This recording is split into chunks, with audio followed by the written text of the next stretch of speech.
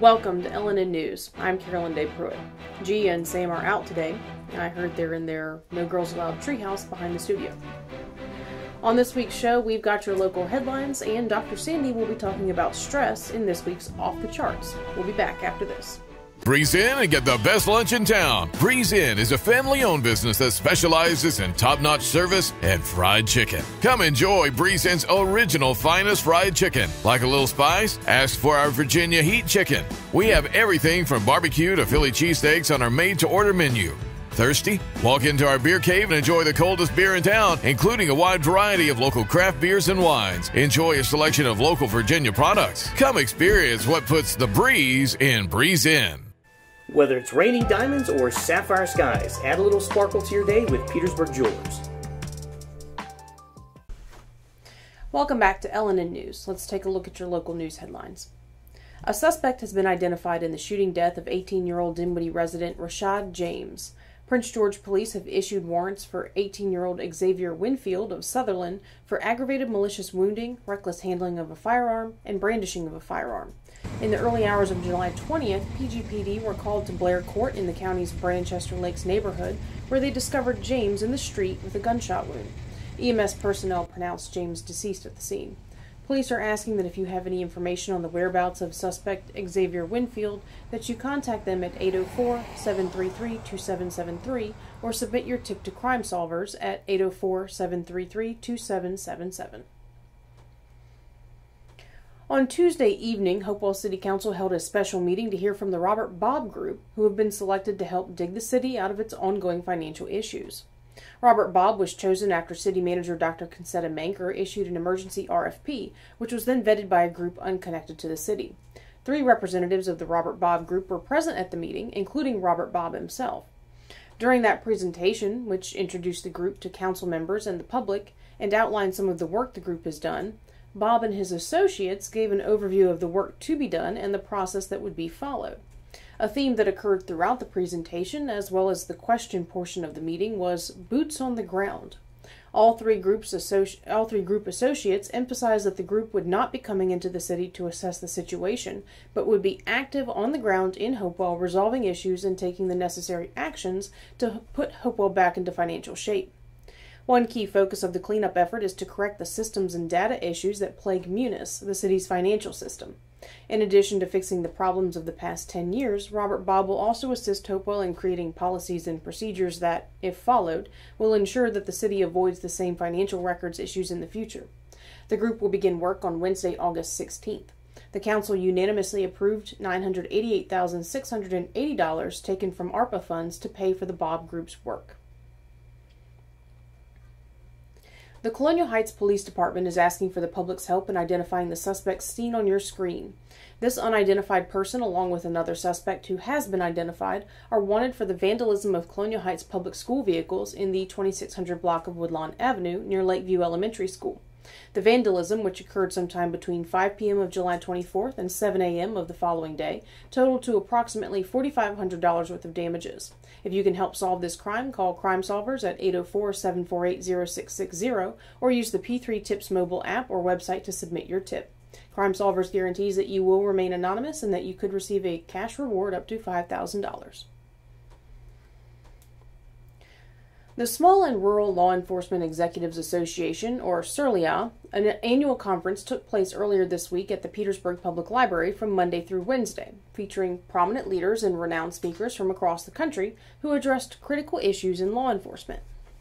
On Tuesday, August 1st, the Director of the Department of Homeland Security, Alejandro Mayorkas, delivered the opening keynote address, during which he stated that the most prominent terrorism-related threat facing the nation is individuals radicalized based on hate, anti-government sentiment, conspiracy theories, or personal grievances. Mayorkas stated that the focus of domestic terrorists is not highly visible targets such as the attacks of 9/11, but rather highly convenient targets like schools, houses of worship, grocery stores, and other places where communities gather in, quote, every town, everywhere. He stated that we live in a world where any locality can be a target.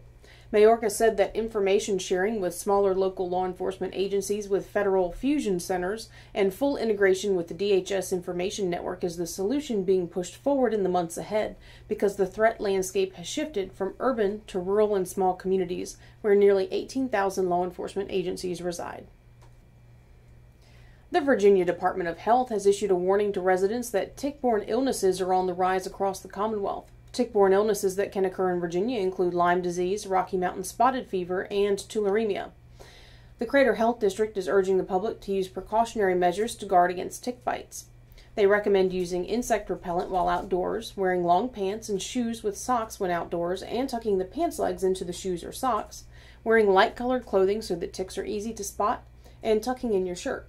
When outdoor activity is done, conduct a thorough search for ticks and shower thoroughly with soap as soon as possible.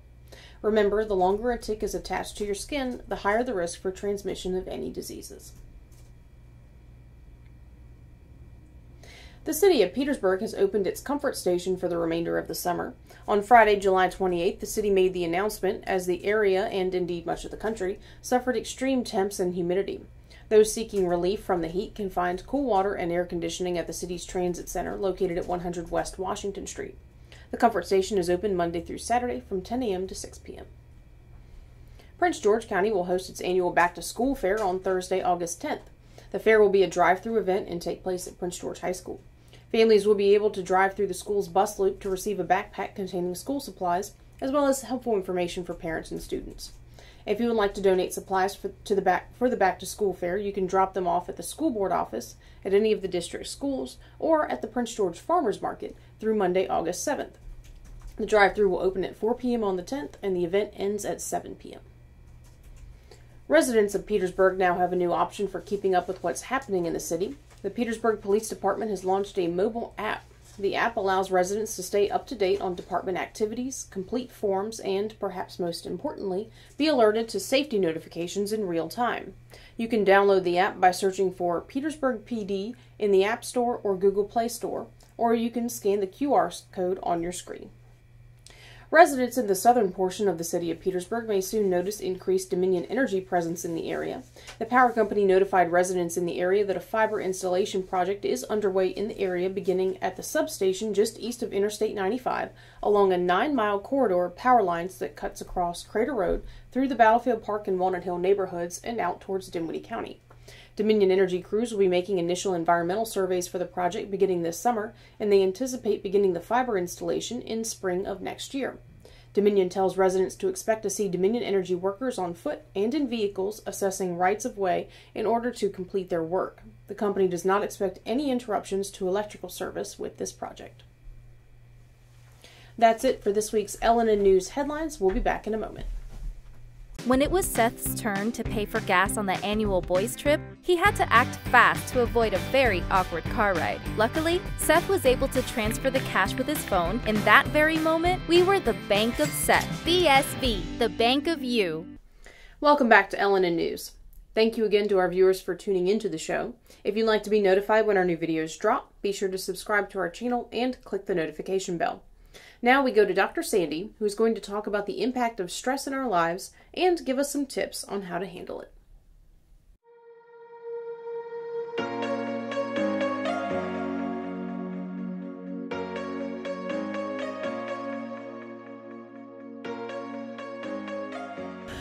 Hello, Dr. Sandy from Chester Family Chiropractic Center, and today we're going to talk about stress. I've been having probably the most stressful time in my life in the last couple of weeks, and it's important that I find ways to deal with it so that it doesn't affect my health. Stress is one of the major causes of disease, discomfort, disarray, all kinds of disses in your life, and we don't want that. So let's talk about how to handle stress.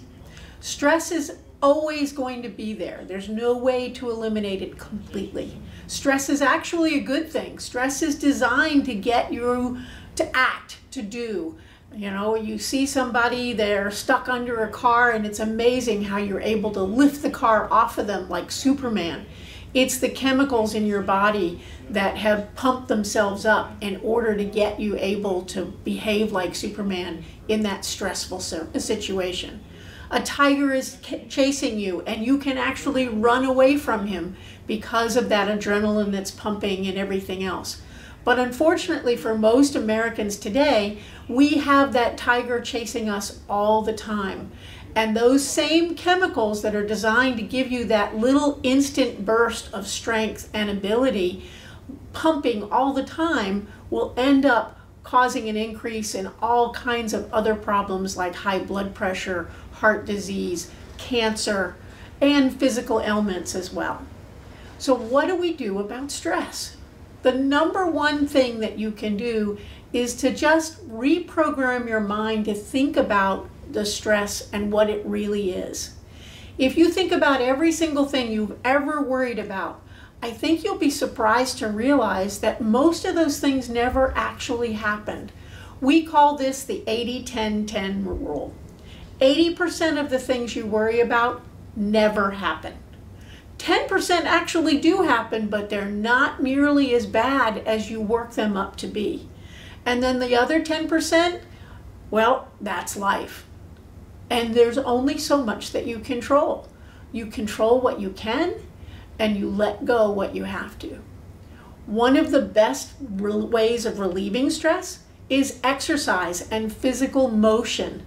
Go for a run, go dancing, go kickboxing. That's one of my favorite things. When I hear that slap on the paddle, it just melts the stress away. Breathing. Take a deep breath. Take a moment to just settle yourself. Most people make some of their biggest decisions when they're stressed, and as a result, those are the decisions they often regret. Take that moment to take a breath and just settle yourself before you act, before you make that decision. Life is good. Enjoy it.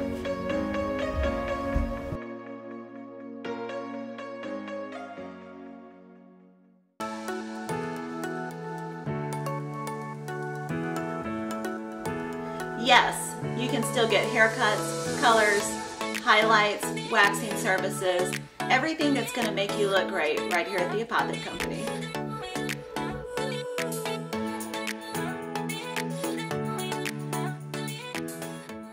Swader, Central Virginia's premier sports park. Corporate events, parties, date night, or just a family outing. At Swader's, it's always playtime. So here at Titan Auto and Tire, we're a full care automotive repair center, full maintenance items anywhere from an oil change, state inspection, and also full engine replacement.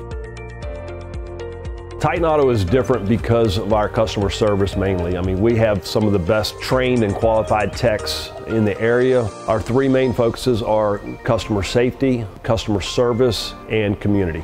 Knowing that you're going to put them first and it's not about the dollar.